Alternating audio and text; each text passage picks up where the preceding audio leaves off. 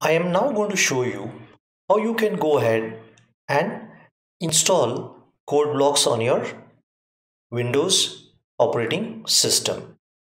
So what I am doing here is I am first going to open up my browser. In my case, I am using the Firefox browser. In the Firefox browser, in the search box, I am going to simply type in CODE space code blocks and then press enter. Okay, my search engine here is Google search engine. So once you type in code blocks in the search window and you hit enter, you're going to get on the very top of your search results something like this: code blocks. Okay, codeblocks.org, and you're going to see a number of items like this.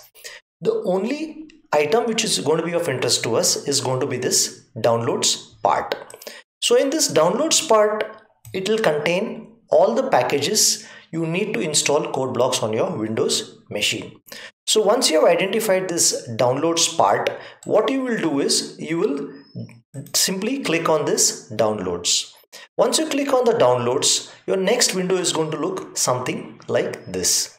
Again, in this downloads section, I am only interested in this section, download the binary release. So in download the binary release, okay, it contains all the code and all the software like linkers, debugger, compiler required to use code blocks on your PC. So what I'm going to do next is, so just to help you identify this is what is going to happen.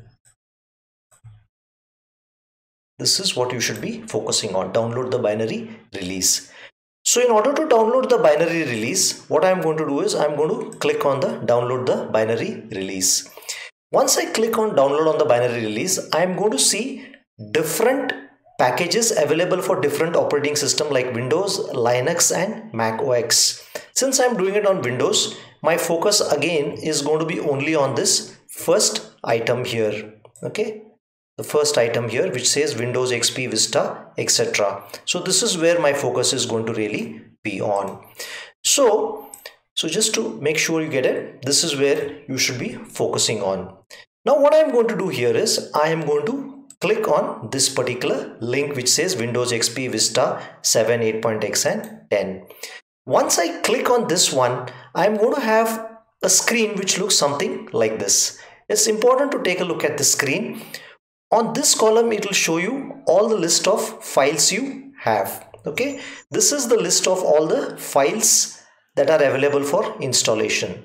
As we move towards right, you will end up seeing the date it was released and from where all you can really download it from. Okay, so you can either download it from the site called as FOSSHub or you can download it from a site called as sourceforge.net.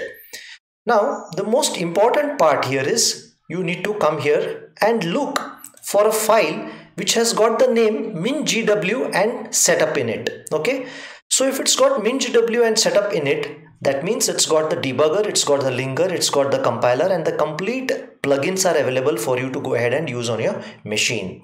So what you need to do is you need to focus on this particular file. It could be any of them. It could be mingw setup. For me, since I'm on Windows 10, I'm looking at this. For you, for somebody else, it could be mingw setup.exe. That's also fine. But don't use this no setup or no setup zip or setup non-admin and all, not required, because it's your own PC. You will have complete admin rights. So focus on this code blocks mingw and setup.exe. Once you identify that, stick to that particular line and follow that line. So here it gives me an option to either download from FOSSHub or download from sourceforge.net. Okay, so these are the two options you really have to download. So let me highlight it for you. These are the options to download. What I am going to do here is I am going to download from sourceforge.net. So to download from sourceforge.net, I simply click on sourceforge.net. And once I click on sourceforge.net, it goes to that site and you will see a window which opens, and in that particular window, the download for the setup file is going to start automatically. So you will end up seeing a window like this. Okay, once you end up seeing a window like this, you can see that there is a message which says your download will be starting shortly. So in a few seconds, the file called as setup.exe file will start downloading. So what will happen is you will see exactly this particular download happening. So let me make it a little more clear for you. So you will see this particular download happening. So this contains code blocks with the compiler, linker, everything along with the setup. Now it's asking you, would you like to save this file? Simply click on save this file. So suppose I click save on this file.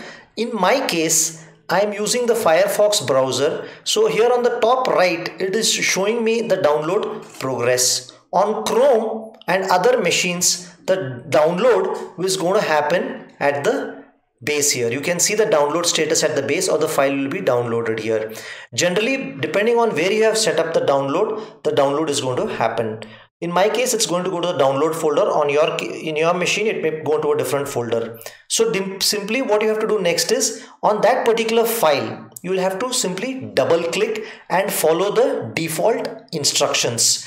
What you mean by the default instructions is, accept whatever that prompt box is prompting at you. Do not try to change anything. The default installation is perfectly okay and it is more than adequate for our usage.